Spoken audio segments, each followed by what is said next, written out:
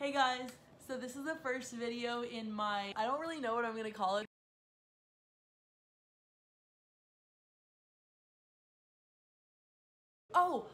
Something important.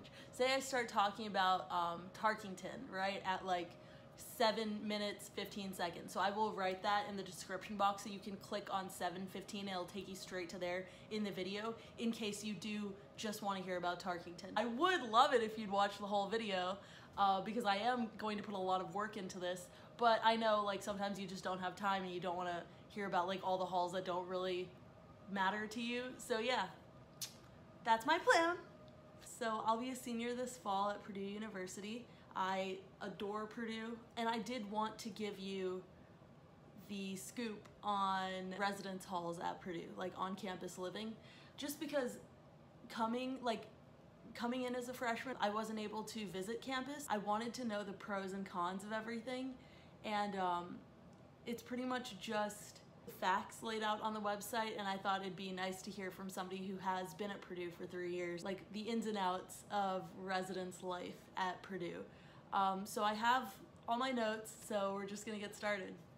So a few things, I'm just going to start with like some overall things that I feel like are important to know before we go into like each hall. There are a variety of types of rooms in the residence halls: standard doubles, singles, suite style, then there's triples, there's quads, there's a lot of different types, honestly. But the one that a lot of freshmen get placed into are standard doubles. Obviously on every floor there is an RA. RAs at Purdue are just amazing. When I was a freshman, I got to know a lot of the RAs that were like juniors and seniors, and they work so hard. Okay, something really important to note. There is no alcohol or drugs allowed in residence halls. Drugs is like absolutely not, that's a given, you know, like Purdue is in Indiana, no weed. No alcohol even if you are over 21. So another thing I want to talk about is learning communities. During your application to Purdue, you can like pick learning communities that you want to be a part of. Each learning community is on a floor in like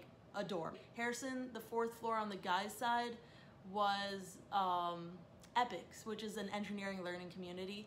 Harrison, 7th floor on the girls' side, was the animal science learning community. If you get placed in a learning community, you will live where the rest of that learning community lives. So there are a variety of different residence halls, like based on gender. I lived at First Street Towers my sophomore year, and First Street Towers is co-ed by like room. So basically, I lived next door to a guy, and on the other side of me was a girl, and then somebody else on my floor was transgender. Like, you'll be living with a variety of different genders if you're living in a co-ed dorm. But in other dorms, it's either co-ed by floor, like it's an all guys floor, then under it's an all girls floor, and then you know, like that, or it's co-ed by like tower. So Harrison Hall, when I lived there my freshman year, so it's like shaped like this, so it's like flat, and then on either side there's like a tower.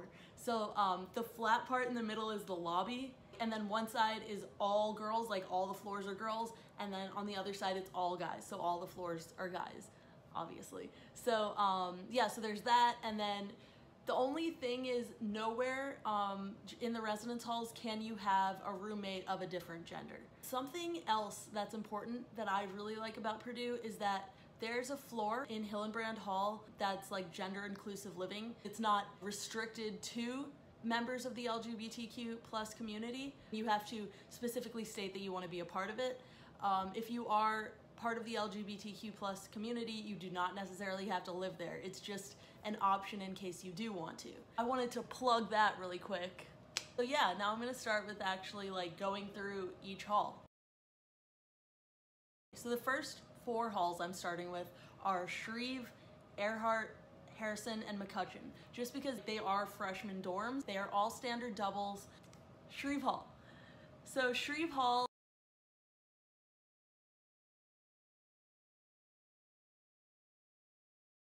it is close to 4 of the 5 dining courts. It has amazing study areas. The entire basement is this humongous like study area. Shreve has pretty good closets too.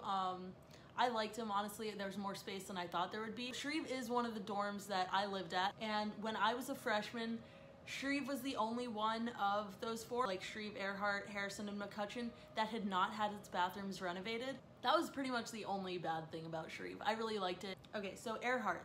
It is near Hillenbrand Dining Court and right on top of Earhart Dining Court. And so that means that in the winter, when it's really cold and you don't want to go outside, even though you have to eat, you can literally walk downstairs. The closets are well sized. They're about the same size as Shreve. They have had issues with mold and water leaking. So, but the staff is like really helpful when it comes to that stuff. They immediately take care of everything. The elevator breaks down a lot. That is kind of common, I think. Earhart bathrooms are nice. Harrison Hall. It is close to Purdue West. Purdue West has Papa John's, Subway, Dairy Queen, Follett's, I think Purdue Follett's bookstore. Hillenbrand Dining Court and Earhart Dining Court are close to Harrison. They're the same standard doubles, air conditioned, and the lobby community in Harrison is just incredible. At least when I lived there. I don't know like if it's, you know, if it's different now, but like it's amazing. It's a great way to meet people. You can do homework there. It's just like really, really nice. I loved it. The bathrooms are newer.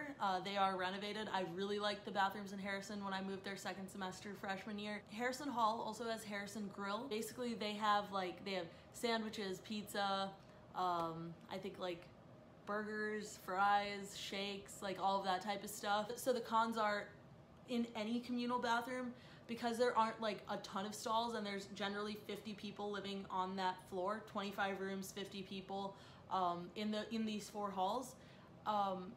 You will have to wait sometimes. I kind of just ended up timing my showers so that I knew like a lot of people wouldn't be showering then. Like say I had a gap between classes, I'd go back and shower like in that gap. Harrison is a little further from campus. I never saw that as an issue just because, I don't know, it's like the bus picks you up literally right outside and you can just walk. It's like a straight walk down to Beering, which is like the entrance to the rest of the campus in a way. McCutcheon Hall, really nice bathrooms like those other three. It is right across from Purdue West. The con though is that it is the furthest from campus. The next one up is Hillenbrand Hall. So there's a room with two people in it, and then a bathroom joining the two rooms. So 4 people share that bathroom, but they don't all share a room. The rooms are bigger, the closets are nicer, and they have these huge like mirror things on the closets, which are pretty nice. There's a dining court right downstairs. I really like the cookies, like the chocolate chip cookies at Hillenbrand Dining Court. There's a small gym in the basement of Hillenbrand. The private bathrooms that are shared by those 4 people are cleaned once a week by service staff. Gender inclusive living is available here. Hillenbrand is further from campus. The rooms have smaller windows. It doesn't have great cell service, and it's not a great community per se. Just because I think it is because like a lot of the people that live there are upperclassmen and they tend to have their doors shut, like, you know, because like as a freshman, you do want to meet people all the time, but as an upperclassman, you are like, you have your friends. Like once they have their friends, they're just kind of like, okay, I don't need to try as hard anymore. I'm gonna close my door, kind of do my own thing. Everybody's still really nice, but it's like not a great sense of community. So, First Street Towers.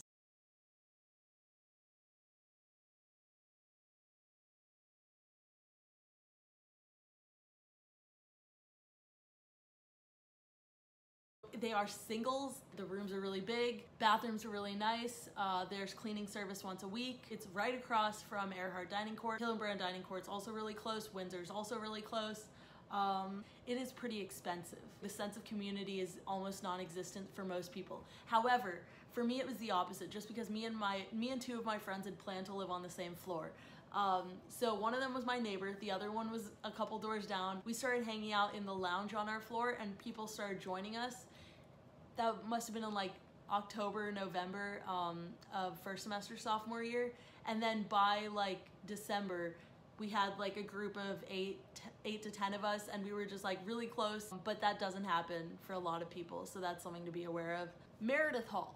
Meredith Hall is all girls. Honestly, it's a really good community. This happens a lot with the residence halls where the rooms are smaller, where Meredith, Tarkington, Cary Quad, the rooms in those are generally smaller, and so this sense of community honestly comes from that, from what I've noticed, just because I feel like people Maybe they feel cramped in their rooms, I don't know, but their doors are always open. Yeah, the cons of Meredith: no AC, tiny bathrooms, and smaller rooms, like I said before. Okay, Windsor Hall is the other all-girls dorm. Pros: great location, rooms are well-sized, pretty building, honestly, it's gorgeous. You can get anywhere through the tunnels, even to the Windsor dining court.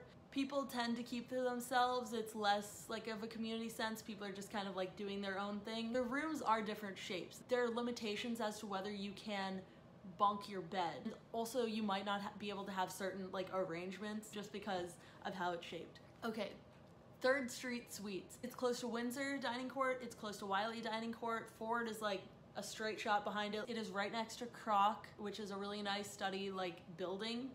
And it's suite style living. Starbucks and 3rd Street Market are right downstairs, and it is close to the academic campus. There is no public bathroom on the floor, so if your roommate is in the bathroom and you gotta go, you have to go all the way down to the 1st floor. The price is higher at 3rd Street. So, Wiley Hall. Wiley has Wiley Dining Corp. To get to it, you do have to walk outside. The pros: there's a really nice academic success center. It's a great place to study. It regularly conducts SI sessions, which are supplemental instruction for freshman science and math classes, which is really nice. It's a great location. It's right across from the co-rec. You're gonna wake up, go outside, and see the co-rec, and you're gonna be like, oh man, I gotta go work out. It is one of the oldest halls, and the walls are thin because of that. There are only 4 shower stalls on each floor. Tarkington Hall, incredible community, okay? It's all male. It has a recently renovated lobby. It is next to Wiley. It shares the same advantages when it comes to being right across from the co-rec and pretty close to Wiley Dining Court, and it is also really close to Ford Dining Court. Yeah, and it also has a computer lab, which I did not know. That's pretty cool. The cons are that the rooms are smaller, and there's no air conditioning. Owen Hall. So they are standard doubles.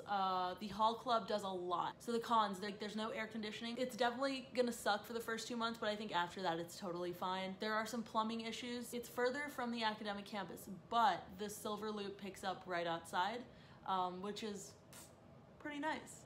Hilltop Apartments is right behind Owen. So the pros are the rooms are really big. You have your own little kitchenette, your own bathroom, and the closets are big. You have your own bathroom with a bathtub, and Ross 8 is right behind it, which is a pro if you go to the games, but becomes a con because on game days it becomes really, really loud. The cons are the further up you live on the hill, the farther the walk is. So it is one of the furthest residence halls from campus. It's more isolated, definitely, because there are only 4 apartments per like building. So I don't think there's a great sense of community. All right, Cary Quadrangle. So it's all male. There's Cary South and there's Cary North. So Cary South are those ones that are referred to as the closets, and we'll get to that. And then Cary North is the suites. It's also known as the outers, I think. The pros of Cary South: the community is by far the best in any of the residence halls. Like, I know guys who have lived there, who are living there for their 4th year as seniors. That really says something about like just the environment there. The rooms are really cheap. The cons are there's no air conditioning, and they're smaller rooms than standard doubles, which is why they're called closets. They're bigger than closets. Cary North, the pros are they are suite style. They're huge air-conditioned rooms. They're lounges and kitchenettes, and there's a bathroom cleaning service that comes once a week for your private bathroom. Because Cary North is more upperclassmen, there's less sense of community than Cary South. Cary North, the suites are twice as expensive as Cary South. Walk away. Okay, so Hawkins Hall. Hawkins is an upperclassman dorm. It is in the middle of campus, so it's right behind Cranert. So there's some singles, some doubles. There's study lounges throughout the building. In Hilltop, Hawkins, and the Boiler Apartments, you have a choice between whether you want a meal plan or not. So you could have like tons of dining dollars and just use those for food. You can't cook in Hawkins. You can heat stuff up, and if you have a rice cooker, you can make rice, but you can't actually cook. So you will be eating out a lot if you don't get a meal plan, so that's something to keep in mind. It is 24/7 quiet hours, which is really nice for studying. Some rooms have private bathrooms too, which is pretty nice, but I think a lot of them do share like a big bathroom. So the cons are, because it's an older building, the walls are really thin. You can hear everything from the next room. If you decide to have a meal plan, because it's further from the residence part of campus, it's far from the dining courts. The UR Boiler Apartments.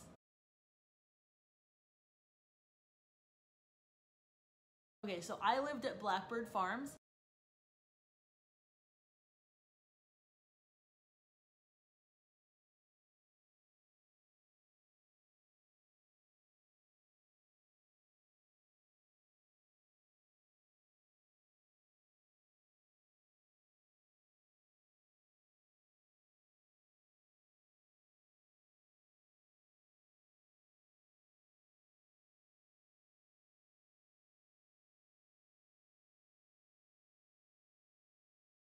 The pros, it's like living in your own apartment, but better because you can have a meal plan. So I chose to have an 8-meal plan. So I basically, like, while I was on campus for classes during the day, I'd go to like Wiley and eat lunch, and then I would cook breakfast and dinner. And it was really nice being able to like eat at the dining courts, but also be able to like cook. Another pro is you could live with 3 roommates or you could live with 1. So if you live with, like, if 4 people live in a place, then there's 2 bedrooms and 2 bathrooms. Regardless of the circumstance, 2 people are going to share a bedroom and a bathroom. I lived in an apartment where I had 1 roommate and we shared 1 bathroom. Living area, like living room is so nice. Kitchen is incredible. Like, I loved the kitchen. Like, I was so motivated to cook. There's a washer and dryer in unit. There's a little like room. It's like the washer dryer room. It is more independent than living in the on-campus residence halls. The RAs are great. They're always there if you need them, but they pretty much leave you alone. So the cons are, it is 1.5 miles off campus, so you have to take the bus or drive. I kind of did a little bit of both. Parking on campus really blows. The only one this really matters for is Blackbird Farms because it's the only UR boiler like block that is 1.5 miles off campus. Even though we live 1.5 miles off campus, we are not eligible for any parking permit other than a residence hall parking permit. So this is a problem because if I drive to campus, I have to be able to park somewhere, but it has to be a residence hall spot, which is not a problem, except for the fact that all of the residence hall spots are taken by people who live in on-campus residence halls. I've emailed Purdue, they explained it to me, but it still blows, dude. Like, I feel for them having to like prioritize and everything, and this isn't huge on their list of priorities, but it still sucks, okay? Like, I'm gonna be real with you. In some of the other UR boiler block apartments, like 414 North Russell and some others, there's 2-bed, 2-bath for 2 people, which is where I'm living next year. I do want to talk about the overflow, like Purdue's housing like problem. I think it's important to address it in a video about housing at Purdue. Purdue admits more and more students every year because our tuition is frozen, right? So the fact that tuition is frozen is incredible. Thank you, Mitch. However, this results in having to admit more and more students every year because, like, as a growing university, we need money. But because we are freezing tuition, we can't get the money we need by increased tuition rates, so they're just kind of admitting more students, which makes sense in theory, but practically oh my God. I do want to read this statement that's on the website about auxiliary housing. So, all students who have a signed housing contract by May 5th are guaranteed a living space in university residences for the upcoming academic year. However, due to the continued popularity of living on campus with returning students in a large freshman class, not every student receives their permanent residential assignment immediately. To meet housing commitments, University Residences provides temporary and auxiliary space for students with signed housing contracts. The majority of these spaces are within university residence. However, a few students will be housed in short-term spaces at the Purdue Memorial Union Club Hotel. These will be the first residents assigned to a permanent location. So yeah, I hope you guys liked this.